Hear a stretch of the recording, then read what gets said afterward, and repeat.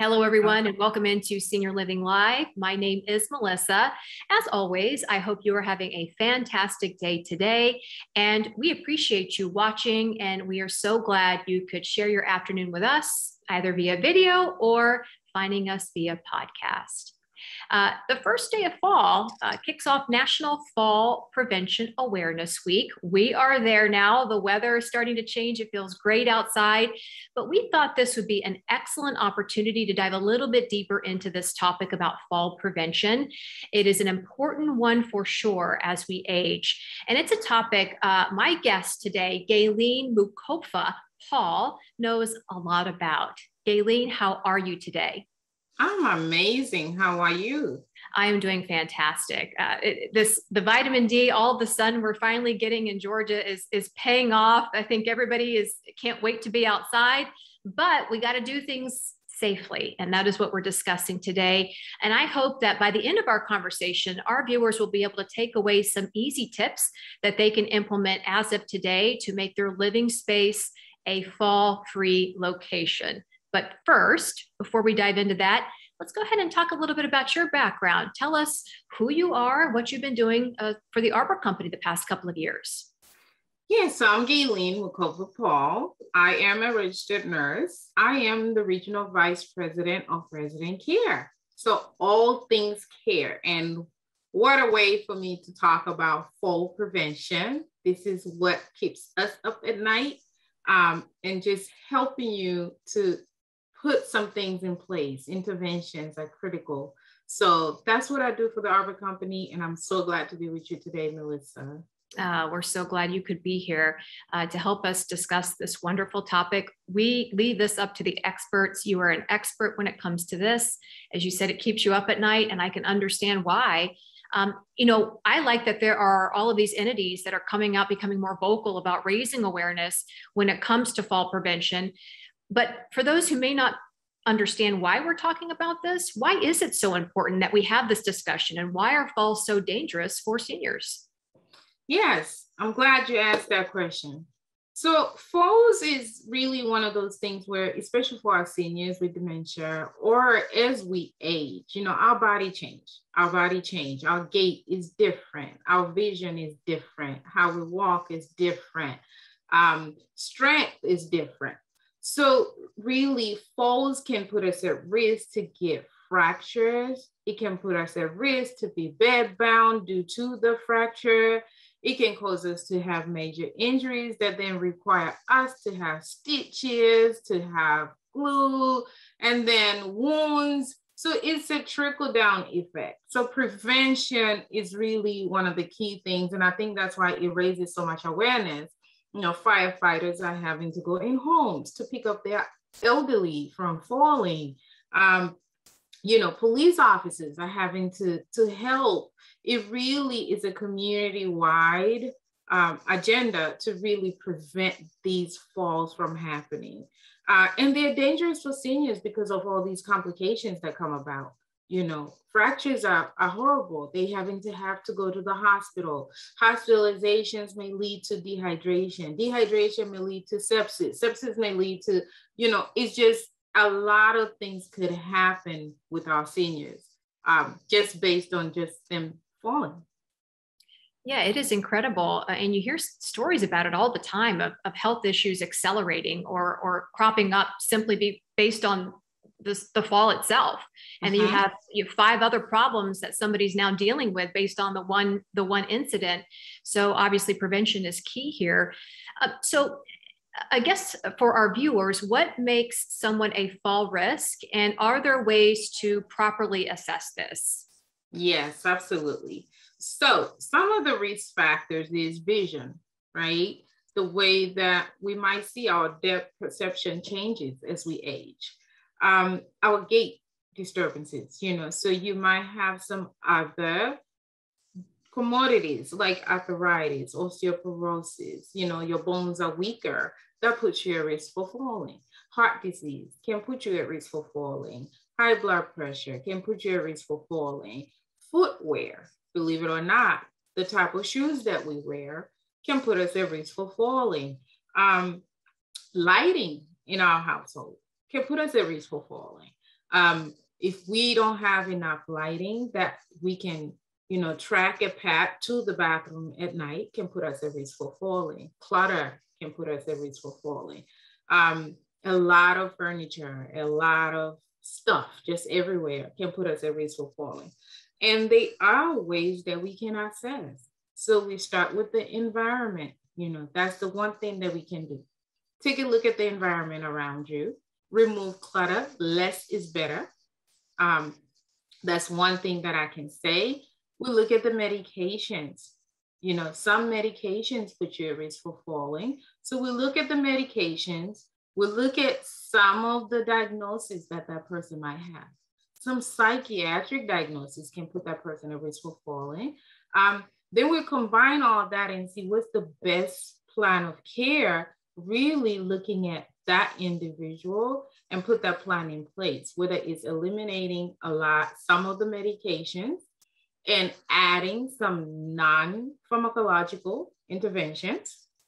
If it's for pain, for anxiety, agitation, finding ways to add more movement, my health.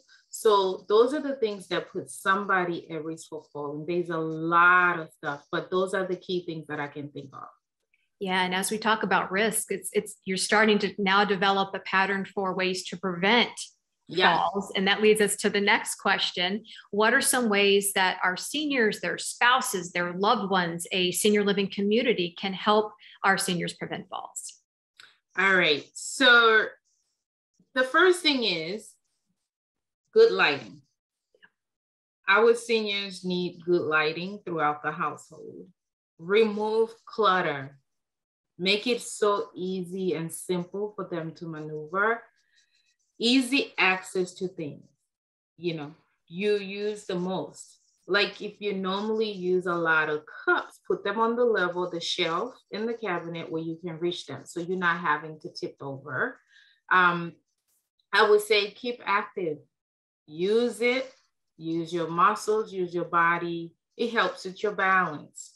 I would say talk to your doctor or healthcare provider about falls on your next visit, so that they can look at your drug regimen to make sure that the medications you are on are helping you first to cure whatever the disease is, but also they're not putting you at a major risk to fall. I would say be sure to check your vision at least once a year. That's critical. As we age, we need to look at our eyes more often. Check your feet when you go to the podiatrist. Make sure they are looking at your feet. And then fall-proof your home. And we're going to talk about a little bit more about fall-proofing your home and some ideas in a little bit. Yeah, absolutely. Those are some great places to start for sure.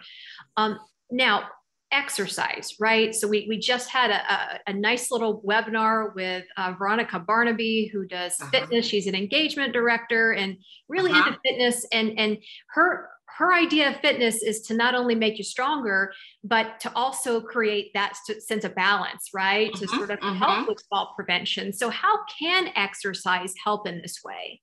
All right. So keep active, like I said a few minutes ago. Use it or we will lose it, okay? In this case, it is balance and strength, okay? We are working on both balance, like you just said, and strength. Focus on exercises that strengthen the leg muscles and improve balance, okay? That can go a long way. So Tai Chi can help, okay? These are proven methods to help improve with your strength and balance. They also help with coordination, flexibility, in a gentle, really relaxing way. If you ever did Tai Chi, it's very relaxing, but you're working your muscles to improve balance. Water workouts. Water aerobics will help with balance and strengthening. I would say that if you keep doing this, exercise will help to build those muscles, especially if you have pre-existing conditions, like I said earlier, osteoporosis, osteoarthritis. Unfortunately, they are degenerative diseases. They don't get better, but exercise will help keep the muscle that you still have and strengthen your legs so that you can prevent falls. Yeah. So exercise in general, no matter where you are at your fitness level, and we hear it from people like you, from Veronica, from orthopedic surgeons that we've had on who want to keep you out of his office, believe it or not. Yeah. It all goes back to, like you said, use it or lose it. And that is a very real thing as we continue to age. So I'm so glad you mentioned that. Finally, what are some resources, I guess, that you can direct people to or guide people to if they want to learn more about fall prevention? All right. So one of the resources that we also, as a company, we depend on our occupational therapists. Okay. Occupational therapists, they are great for advice. They are underutilized because most people will use physical therapists. But let's talk a little bit more about occupational therapists. You know, they give you advice. They can assess your home. They can assess the environment to identify hazards and suggest ways to improve. They can identify, ways to keep your house, to make sure that you are keeping fit. They can improve that between your home. They can tell you activities that you can do to keep safe. They can look at the lighting in your home, and then they can make suggestions and recommendations. At times you need an expert. So that's one advice that I can give you. Get with your occupational therapist and see if they can help you assess that environment, okay? The other thing is the YMCA within your local community. They are usually good places to look to find out what programs they might have available. They have exercise programs for seniors. So join the YMCA, see if you have one within your area. They're very, very helpful, okay? Your doctor's office might have programs that will help you find ways to stay safe within your home environment. And I would say the best resource is your family. Get together with your family members, have a full prevention plan, and make sure that you're removing all the hazards within your environment.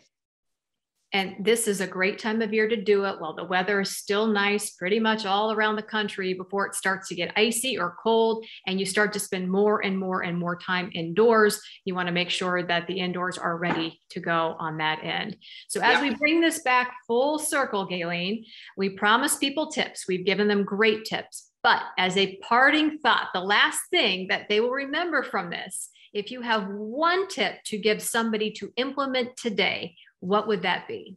All right. So we all have a tendency to put things off, especially when we are thinking about preventing a problem, right?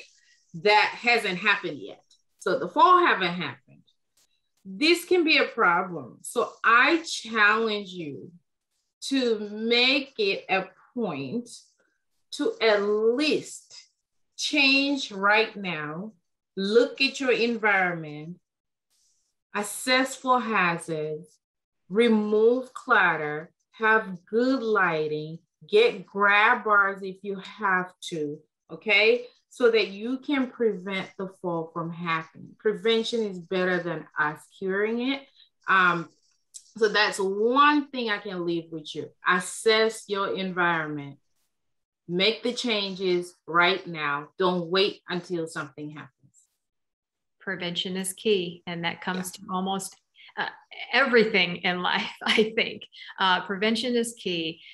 You know what? Excellent tips today. We promised our viewers that you would deliver, and you certainly have, Gaylene. We thank you so much for the time, your expertise, and sharing it with all of us today. No problem. Thank you so much, and happy fall week, and let's stay off the ground, okay?